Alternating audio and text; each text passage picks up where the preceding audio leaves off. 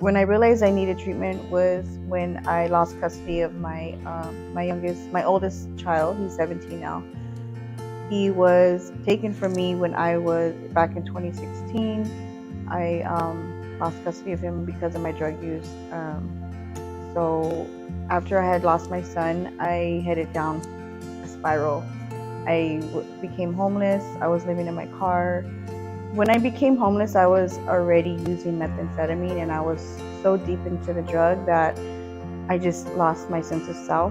I didn't take care of myself. I didn't care about, what I looked like, what I smelled like, anything like that. So that drove me down for a good 2 years, and I was in a relationship that was not the best relationship. So when you're actively using and you're in a relationship, you feel like that's the person that you want to be with, and you lie to yourself and you justify every little thing that you need to be with this person, and it's not. It's all a lie.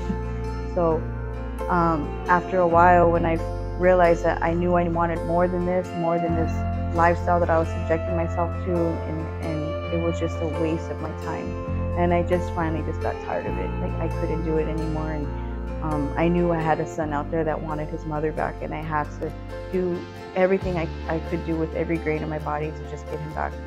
And that's when I voluntarily went into treatment.